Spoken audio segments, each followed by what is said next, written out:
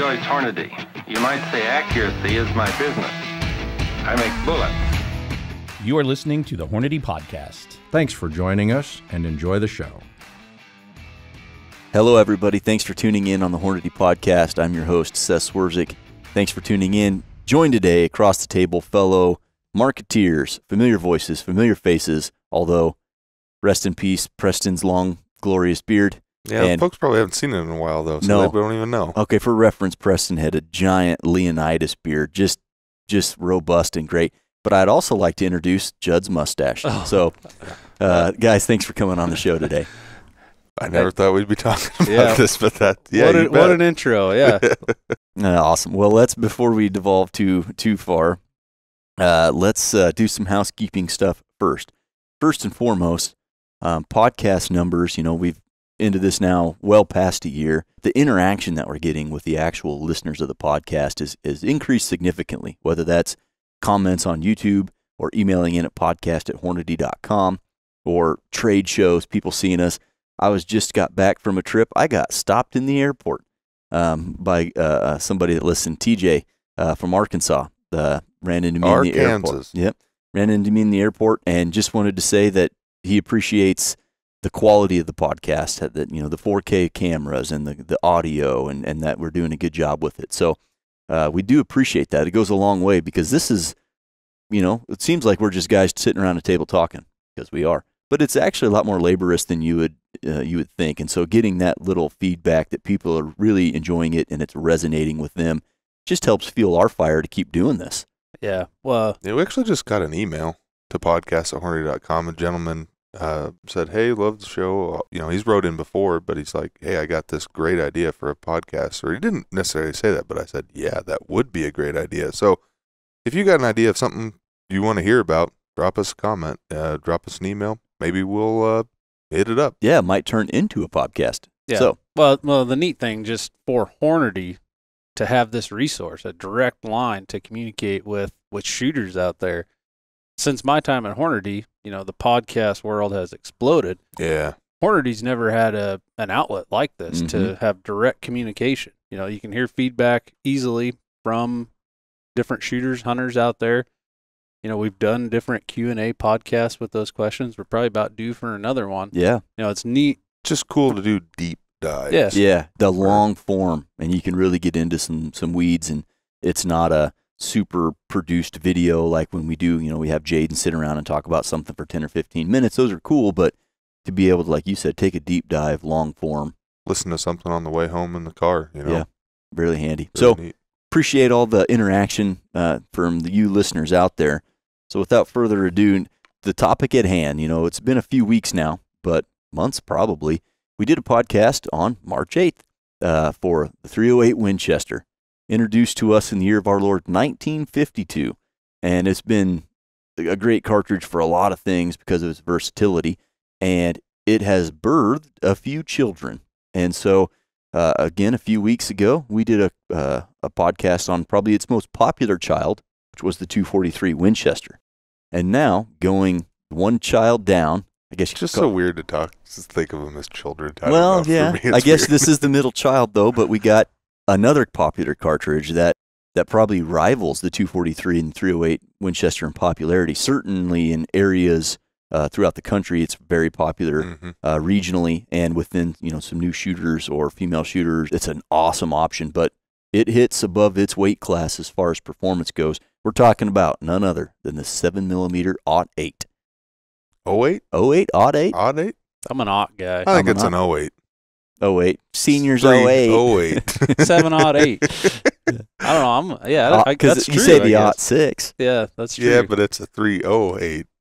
I don't know. Anyway, I'm going to refer to it. I'm from a different place than you, yeah, that's true. I'm going to refer to it as the 708. The 708. Just leave it there. So the 708 released to us in 1980. 1980. It took that long. So the 308 Winchester. For a commercial ammunition company to introduce it, or rifle company, actually, because Remington did it. It wasn't the Winchester. It was the 708 Remington. Yeah. So 1980. 308 came out in 1952.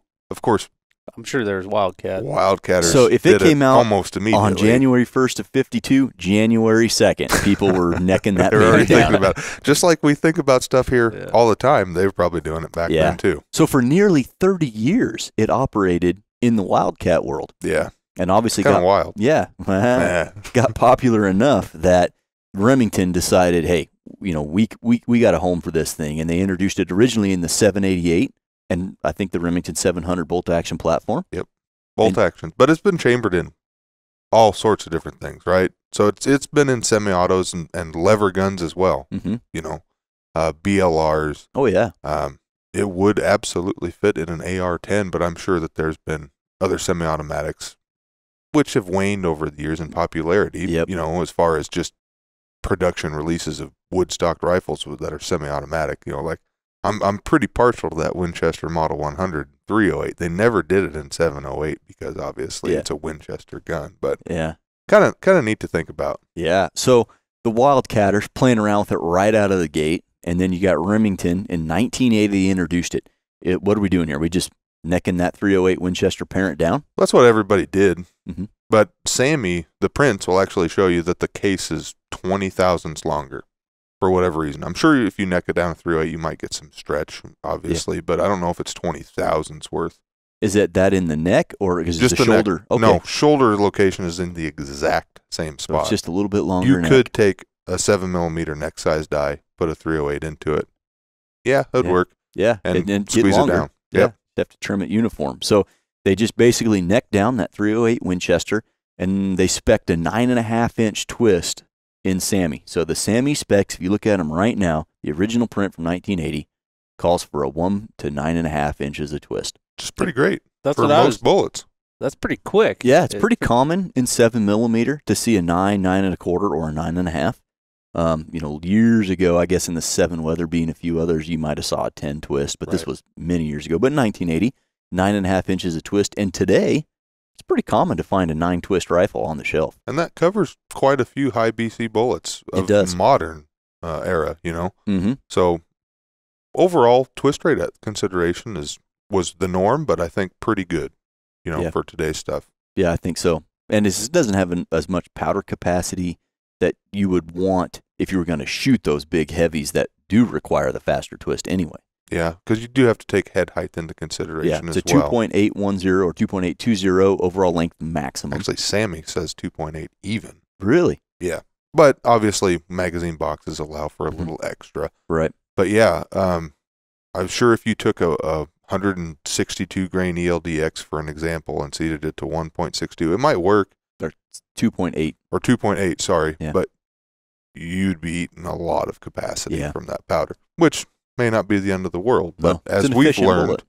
we like to get the bullet out of the case and Yep. let it do its natural thing, I suppose is what you'd say. So coming right out of the gate in 1952 with the 308 Winchester, you had the 243 or the 6mm 08 and then the 7mm 08.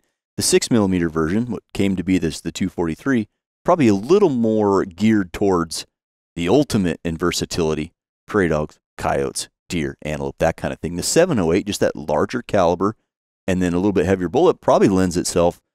It's super versatile, but maybe more towards that medium-sized game. To me, I think it just jumps up a class. Still versatile as the 243. As versatile, I would say, but it jumps up a class, Mhm. I would say, because we still have a VMAX for it, right? So Right. you could go shoot a Coyotes and- prairie dog, coyote, probably a little overkill for it, in my Yeah. opinion. The heavy, 120 grains, right? Right, So big one. I think what you kind of stopped. We decided medium game with the 243. Yeah, like a deer. Mule However, deer. 7mm 08, I would say perfectly capable of taking an elk. I think people take elk. Elk-sized I know game. people take elk with it every year with the appropriate bullet. Yep. Which and- would be what? What do you think? Well, Out of if it were me, I'd probably shoot a 162 ELDX and just limit my range because my velocity might be a little slower. Or controversial hear me here, out. He's going to say, hear me out. 139 grain CX. That's You know? not controversial. Yeah, I think for a lot of folks that don't quite understand bullet performance at deeper levels, they see 139 grains and go, "Well, that's Not heavy. not heavy enough." Well, it is when you retain 98% of your weight. You know, it starts life at 139 and it ends life at 136. Regularly penetrates into the second gel block stack behind it'll the go first one. 20, 30 inches. So yeah, that's what I would choose. But a ton of versatility in the bullets. I'd throw in there the 150 grain ELDX. Yeah, very capable bullet. I guess we should probably talk about factory ammo options. Yeah, because before we go get ahead. there, I wanted to mention, we talked about its versatility. You got the varmint hunting, you've got the medium size and kind of that big game hunting. Mm-hmm. One area that's not really popular now, but in the 80s was wildly popular, and that's silhouette shooting. Oh, a lot of competitions going on with silhouette my shooting. father-in-law did that for a while. Really? I think there's still a place in central Nebraska you can do it, maybe in Holdridge. I don't know. Wow.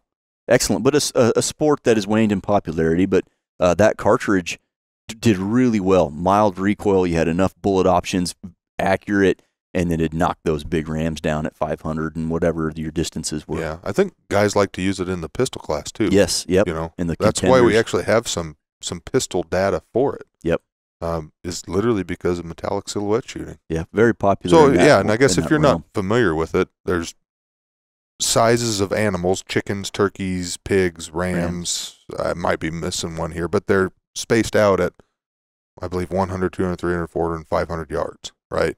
And you have 5 of them stacked up, and you get X amount of shots, but your goal is just to hit that ram, knock it over, or hit that animal, knock it over, and that's the whole game. And with this cartridge, because you're shooting a little heavier bullet, a little more energy, and as those bullets are expanding, you might, if you went with something kind of sub-caliber, you might be able to hit it but not knock it over. Mm-hmm. So that is neat. Yeah. And that's the cool thing in that game. Sidebar: if you ricochet a bullet into it and it falls over, counts. Yeah. It works. That is kind of cool. Yeah. Skipping bullets in there. Did you know that Hornady has a full line of reloading tools and equipment? Whether you're brand new to the reloading game or a seasoned veteran, we have tools that will work awesome with your setup. Check out all of Hornady's reloading tools at Hornady.com. Well, let's talk, like you said, about our factory ammo offerings because it's so popular. Yeah. And it's one of our most... Well, I would almost argue it's not that popular, I guess. We still support the crap out of it. Yeah. And we sell a lot of it. I would think if you could just compare 243 SKUs across the board to 7mm-08 screws, or definitely 308 to 7mm-08, odd 8, 08. The factory SKU options across the industry are less. They are, yes. However, it's a good cartridge. It's a great cartridge, and I think the Southeast, for whatever reason, it is way more popular in that neck of the woods than almost anywhere. But we do got plenty of offerings for you. What do we got for factory ammunition in the 7mm-08? I don't know. Probably the coolest one's custom light. That really takes the recoil down. Now we say it's lighter recoiling than a 308. No doubt, right? Right. Same amount of powder, lighter weight bullet for the most part. Custom light oftentimes cuts it by 36%, probably in there, 30 to 40. 20 to 40% from the original cartridge. So our custom light in 708 is going to be 36 or whatever it is % less recoil than a traditional 708 offering. Yeah, loaded with a 139 grain bullet. Ours got a 120 grain bullet. Mm-hmm. Yeah, and it's a great option for if you're not shooting that far, or if you have a young child, or maybe somebody that's just recoil sensitive in general. Mm-hmm. It's a great option. It is. A little bit reduced muzzle velocity, 26.75 feet per second at the muzzle. Yep. And if you're shooting traditional distances and that's a hoot. No recoil, soft on the shoulder. You're still going to hit what you're aiming at, and it's got more than enough authority to kill the deer and the antelope and anything on down. Yep. If you're into speed, though, we got a couple of super performance options. Yes, which I am. One of those benefits of shooting the short barrels and the short action cartridges is you can get super performance and get that velocity back. Mm-hmm. You don't need the bigger powder capacity. You don't need the longer barrel. You just need super performance. Yep. What are our super performance offerings? You got the traditional Hornady super performance offerings, 139 grain CX now, and 139 grain SST. SST is going to go just a little bit faster than the CX. Mm-hmm. I wrote it down here. 2910 Whoa! on the CX. So that's pretty good. But the super form is 2950. Yeah, that's cruising. That's cruising. I mean, if you're shooting stuff, in that middle distance, if you're trying to be accurate out to about 500 yards or so, the SST bullet's going to work well for you. It's going to expand really well down to about 1750 feet per second. Man, that's blazing fast. And like you mentioned, if you're not a hand loader and factory ammo is your game, for elk, maybe consider that 139CX Superformance. It's got all the speed. The bullet thrives on speed, and it's going to hit in a higher weight class. You know what I'm saying? Yeah, punches above its weight class for sure.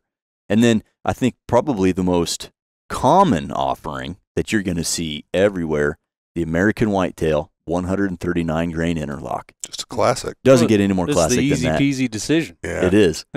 Put it right on the box. Yeah, exactly. Yeah, for whitetail deer hunting and antelope and mule deer and that game animal size, you can't get better than that. I mean, 139 grain bullet, not going slow by any means, doing nearly 2850. Yeah. And for moderate distances, doesn't get better than that. A home run. And I think the 708 really thrives on bullet weights between 120 and 140. I think it's got plenty of powder capacity to really get some good speed with that. But we got one more option, and to be honest with you, it's probably my favorite factory ammo option out there. Yep. 150 grain ELDX in the Precision Hunter line. Mm-hmm. So, as far as SAMI goes, that's the heaviest ELDX we could put in factory ammo. Yep. So you got a high BC and temperature stable powders. I mean, it's a home run. Yeah. So if you're shooting stuff from near to far, everywhere in between with a 708, that's the best option in my opinion. Like you said, maybe consider that for elk at a moderate range. It's just good ammo. Just not just 708 specifically, but Precision Hunter as a whole. Yeah, I believe BC on that 0.574. So up there in the high fives and going 2770 out of a 24-inch barrel. Wow, that's not bad at all. That's not bad at all. Now that's factory options. Well, this thing lived as a Wildcat for nearly 3 decades. Let's talk hand loading a little bit, because not just Hornady, but everybody that makes a bullet makes 7mm bullets, and they make a lot of them. Yeah. There's things on the market from 100 grains to 200 grains if you want, and a lot of options there. You can really tailor something. Yeah, cool thing to me is that Varget works well in this cartridge. Yeah, and I've said it, you've said it, we've all said it. If Varget works in a cartridge, just start with that and try that. Yeah, it's just accurate, accurate powder. Yep. I think for me, playing around with the 708 a little bit when I worked in ballistics, Varget, a home run. When you start getting into those heavier bullets, like that 150 ELDX or a 162 ELDX, or for you long-range shooters out there, like a 162 ELD match, a powder that really performed well from an accuracy and velocity standpoint was Alliant Reloader 17. I was, like I said, played around with this cartridge quite a bit in my time in ballistics doing pressure and velocity work and stuff, and Reloader 17 was a nice powder. Great accuracy, always. And then in this cartridge, with those heavier bullets, plenty of speed. You could run those 162s north of 2,700 feet per second by a little bit. You can get the 150s doing 2,800. That's moving right along. And if Freeloader 17 works well, then H4350 is going to work well as well for the most part. So you get a little bit more temperature stable powder as well there. One interesting thing, as I was looking around on Hodgdon's website, when Stayball 6.5 came out, the velocities that you can attain with this cartridge in particular and some heavier weight bullets are pretty remarkable. Yeah. So that was pretty cool. I was going to load some up for a buddy, but he's never really going to need them. So we just got to stick with factory ammo. But I'd like to try it sometime. Has there ever been a hard match push for the 708? I think, are there guys messing with the twister 8 or doing different things on the match side of things? I know we talked silhouette, but yeah, I think there's probably a handful now that are using it for like maybe NRL Hunter, for example. But I think before the PRS and that style of shooting was popular, so you're going maybe 2011 and earlier, I think there was more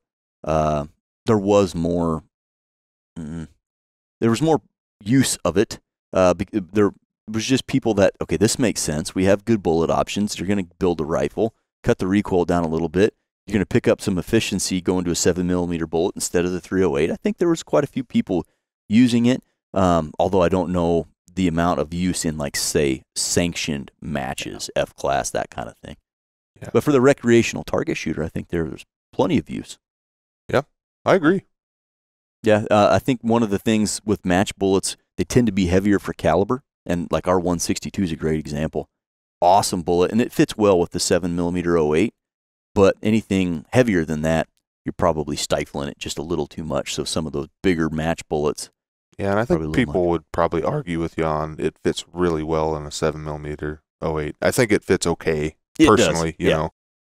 I think 154 and the head height, you know, with the longer high BC bullets, that's probably where it should live. Yep. Personally, but, you know, if you have a long action, let's say you build a gun, build it on a long action, you can set that bullet up as long as you want and have the, you know, appropriate amount of free bore to get that bullet out of there.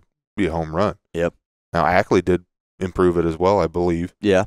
So that's an interesting option as well for you hand loaders. More of a cool option. I don't think it really picked up. Normally, those improved chambers, you know, the 280 benefited quite a bit, and then there's several others that don't really benefit that much at all. Maybe more for the brass and for the rifle than the actual exterior ballistics of it. Right. Like the 243 was a good example. Didn't really gain anything from that new and improved shoulder angle and case taper, but it looks cool. Makes the brass last a little bit longer. Yeah. And I guess if you were going to build a gun or have a gun built, whatever, and you put, you know, faster twists in it, not necessarily necessary. It's not particularly necessary. Not particularly necessary. But let's say you go with AI bottom metal, you know, and you go with a mag without a binder plate. You can get that seating depth out to 2.950 rather than 2.8. And that's going to help you out a little bit. But you're not. It's a long case for the type of bullets that we're trying, that I would want to shoot out of it, personally.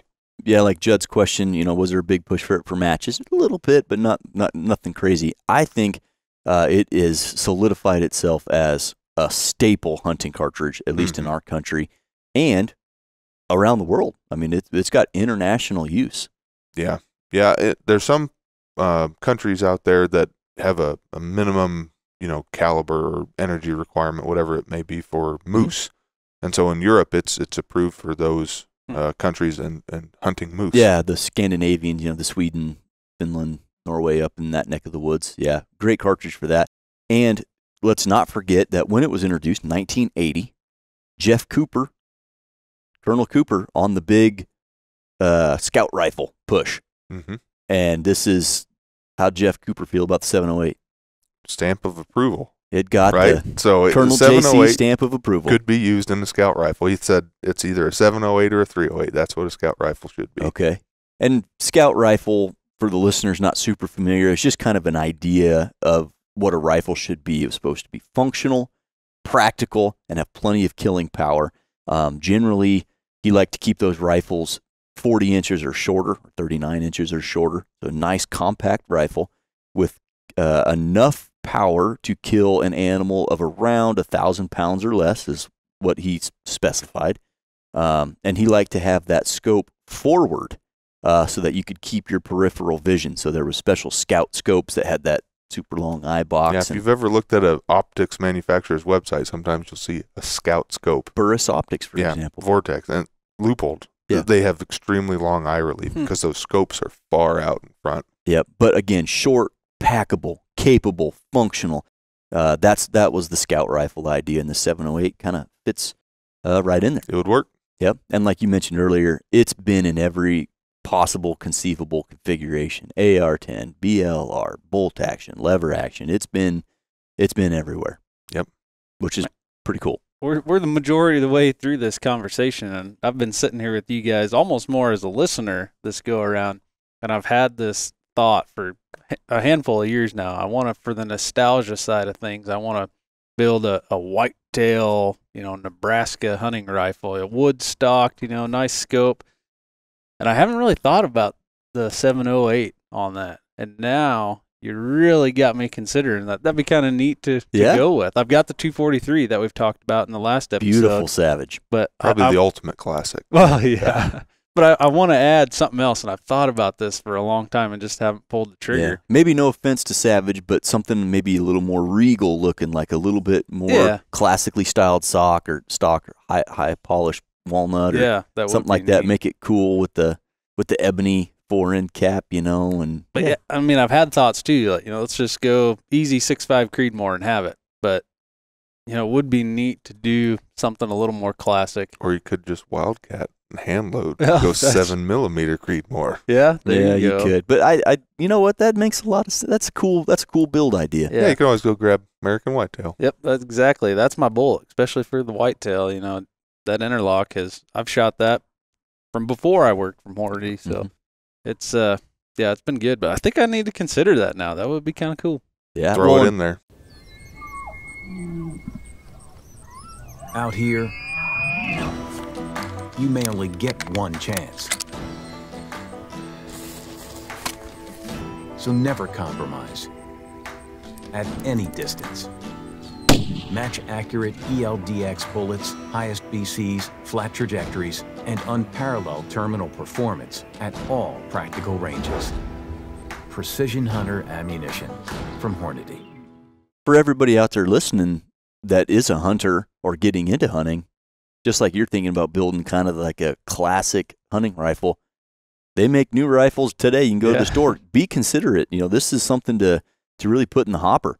Obviously, it's got plenty of power for just about everything that you're going to hunt, medium-sized game and down. You could stretch it out to elk if you need to. It's not going to beat you up. It's really checks a lot of boxes. So in that vein, while we're talking about it, let's do some comparisons. Where does this 7mm-08 Remington, odd 8 Remington, fall in the deck of cards here? Because it's got a lot of competition up and down. You've got the 243 all the way up to the 308 Winchester. You got some long-action cartridges in there that are popular, 25-06, 270, and the old 6.5 Creedmoor. Where does the 708 fall from a just sheer number standpoint? Yeah, this is just on paper, I would say. There's no considerations for chamber design or cartridge design or anything like that. This is just a BC and a velocity. Yep. I did plug in a 10-mile-an-hour wind. Okay. Not sure why I didn't put that on the chart. But yeah, if we look, and I just put this together, I just wanted to compare some short-action cartridges that had Precision Hunter in them. Yep. So our factory Precision Hunter offerings. And if you look across the board, so we're talking 708, 308, 243, 6 Creedmoor, 6.5 Creedmoor, and 6.5 PRC. And the 270, which is that's really a good long comparison action for the 6.5 PRC. But it is a long action, right? So I was going to omit that one. But if you look at 500-yard trajectory, the span between all of them is a mere 13 inches. Yeah. So up or down, not a lot. And if you threw out the 308 Winchester, that thing is 10 inches of elevation difference. Yeah, if you just want to look at 708 versus 308, it's pretty considerable. Yeah. The amount of difference that we have. But so at 500 yards, you're looking at 52 inches for the 708, 9.9 minutes, or 57 inches for the 308, 11 minutes. Mm-hmm. Energy's about the same, high 1300s, 1465 for the 308. When we get to 1,000, that more efficient bullet on the 7mm starts to span away. Now, obviously, it's literally a yardstick flatter shooting now, at 1,000 yards. Obviously, not everybody's going to shoot anything at 1,000 yards, maybe in their whole life. Maybe not game, Certainly not game, but steel even. It doesn't really matter that much, I would say. But yeah, a yardstick of difference in trajectory. Energy, 308 still got it, but just by 20 foot-pounds of energy. Mm-hmm. Still, I wouldn't say enough energy there to humanely kill an animal. I would say it definitely would do it, but in certain states, like Nebraska, for instance, you have to have a certain amount of energy. Yeah. Against the 243, we talked about that big time. Fast and flat. Fast and flat, baby. So 500 yards, there's 9 inches of difference. The 243 beats. Yeah, flatter. The 7mm-08. However, energy is 400 foot-pounds different. Yeah, it suffers a little bit there. Yeah, because it's a 90 grain ELDX compared to 150 grains, so 60 grains of bullet there. Yeah. And then it's actually fairly close back at 1,000 yards. The 708 loses by 18 inches. Yeah, something like That's that. not Pretty that good. pretty marginal. Pretty marginal, but the 243 does not have hardly any energy left. No. 325 foot-pounds. If we want to compare it against the Creedmoors, Yeah. well, specifically, let's say the 6.5, 500-yard trajectory is negligible. Negligible to most folks, right? There's 2 inches of difference at 500 yards, where the 7mm-08 beats it. Yeah, because it's going faster than a Creedmoor. It's going faster. Yep. BC of the ELDX and the Creedmoor is higher. Mm-hmm. At 1,000 yards, again, 3 inches. darn near even. Energy, 3 foot-pounds of winner to the 6.5 Creedmoor. So pretty darn close. Yeah. I think what you probably gain from the 6.5 Creedmoor, like we talked about, this is just paper, but the 6.5 Creedmoor's got that tighter chamber. It's a lot more easier to go get a factory box of ammo and a factory gun and have it shoot really well. Mm-hmm. And then lighter recoil as well. Yeah. Yeah, but really, I mean, kind of tit for tat there, 708 to 6.5 Creedmoor. So if you hate to love the 6.5 Creedmoor, 708, strongly consider that one. And then the 6.5 PRC kind of belongs in the equation because it is a short action. It is a fatter case than the rest of all of the ones we've talked about. It's a Magnum. Not really bolt a head. fair comparison. But at 500 yards, 243 and 6.5 PRC are darn near equal, right? 7mm-08. PRC's got it by 9 inches at 500 yards. Energy, a lot more because it's a similar bullet weight, but it's starting out way faster. 2960 out of a 6.5 PRC versus 2770 out of the 08. And then at 1,000 yards, PRC's hammering Nearly everything. 2 yardsticks flatter. Yeah. So definitely flatter, and it carries the most energy out there. Yeah. And 1,000 yards is mainly just to amplify the differences so we can explain them to you. Not that we're recommended shooting an animal that far, but just for target shooting purposes, flatter helps, and you're going to have less wind drift on the, for sure. on the flatter shooters. Awesome. So from a comparison standpoint, it really stacks right up in there. I mean, you'd be hard pressed to really call out a decisive winner here. Maybe the 243 gets edged out. Maybe the 6 Creedmoor gets edged out if you're looking for energy numbers. Right. But as far as through-weight Winchester, the 6.5 Creedmoor and the 708 is, I mean, it's kind of right up there. I'd say it beats the 308 Winchester. Oh, handily, I would say. So that's pretty remarkable. I would say if you're a short action person, and you're a 7mm guy, this is a great option. It is a great little option. And you did mention, if you love to hate the 6.5 Creedmoor, fine, whatever. However, I think there's going to be a lot more 6.5 Creedmoor ammunition out there. There is, yeah. Though that's something to be, also mindful of. Yeah. And people do love to hate it, which is fine. But, the reality is you're going to get guns that shoot well with ammo on the shelf more often than you're going to find that. On the average, Yep, for sure. 7mm-08. But like you said, we're not getting into chamber design because that's a different ball game. And hard to quantify that, sometimes, with folks. Yep. But gosh, for the 708, for having such a slow fizzle for 30 years almost, it really came on the scene and quickly pronounced itself here to stay. I've got friends that shoot it. I got a lot of my dad's friends that shoot it. I remember growing up and people hunting, 708 was always part of the conversation, and for good reason, as we've learned today. Yeah, the little bit of experience that I have with it, besides talking to folks over the phone in tech, is that buddy that I was going to hand load those 162s or those 150s for with that stay ball. I remounted a scope because it was mounted poorly, in my opinion, and took it to the range, and he gave me a couple boxes of Super Performance 139 SST. I took 3 shots to get it sighted in and took a 5-shot group, and they were all in one ragged hole, and I said, we're done here. There's no need. So that was a Tikka. The old Tikka T3. Tikka T3 Light. Can't go wrong with the Tikka. Judd, you're a Tikka man. I was. We were. Yeah, maybe that could be the business there. That could be the start of It could be a classic. Your It ultimate definitely whitetail could. gun. Yeah, I think I'm going to seriously consider it. The 708. I think I need to do that. I don't know why I've overlooked it for so long, but I think I need to. Yeah. I may say this after all these podcasts, so we talk about cartridges. I might talk you into everything. I got to collect them all. You know what? After the 243 podcast, we were driving back to the shop, and Preston was like, I got to build a 243 Winchester. I'm going to run 58 grain VMAXs at 3,900. At a minimum, get a barrel. Yeah. Like I'll throw it on an action. Yeah. Switch barrel. Yeah. Maybe we'll end up with one of each here before too long. Nothing wrong with that. Might have to. Might have to. Listening out there, guys, if you've got a favorite 708 recipe, for a cartridge that's been around this long, where it is really well suited for using powders like Varget, Reloader 15, some of those iconic staples, 4064. If you got a recipe or a good combination or a rifle and ammo combination that's worked well for you guys, let us know about it.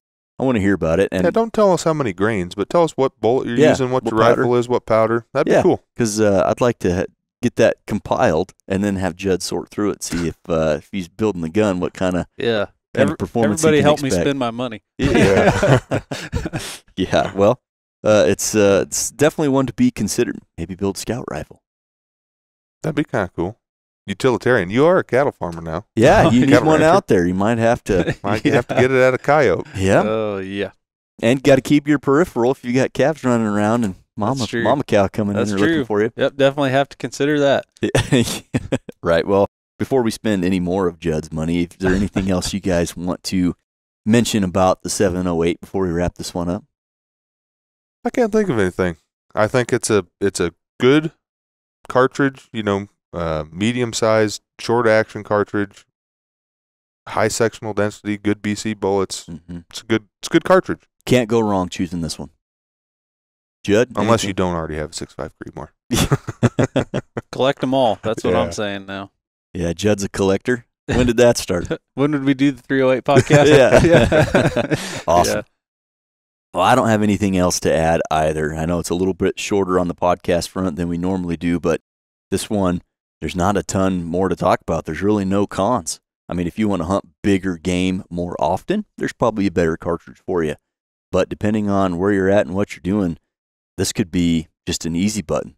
Yep, varmints to elk. Yeah, varmints to elk. It really does it all. Factory ammo from all the manufacturers. Bullets galore available in 7mm. There's probably... Oh, I guess there's one thing we should say, brass easy to obtain, right? Yeah. 708 factory brass, sure, but yeah, you could neck down a 308 if you had no problem. Yep. There's probably close to 24 propellants on the market. We know powders are hard to get, but there's probably 18 to 24 different powders that you could use if you needed to in this cartridge. Incredibly versatile. So, yeah, if you haven't considered the 7mm-08 Remington, put it on the radar. This might be your favorite cartridge. Food for thought. Food for thought. Awesome. Everybody, hopefully you enjoyed this talk about the 7mm-08 Remington, a cartridge that is versatile, been around for a long time, easy to load for, easy to shoot, plenty of rifles, plenty of ammo out there. Great for the new shooter, the recoil-sensitive shooter, or anybody looking to get medium-sized game performance at moderate traditional ranges. Just an awesome option. We hope you enjoyed it. We'll catch you on the next one.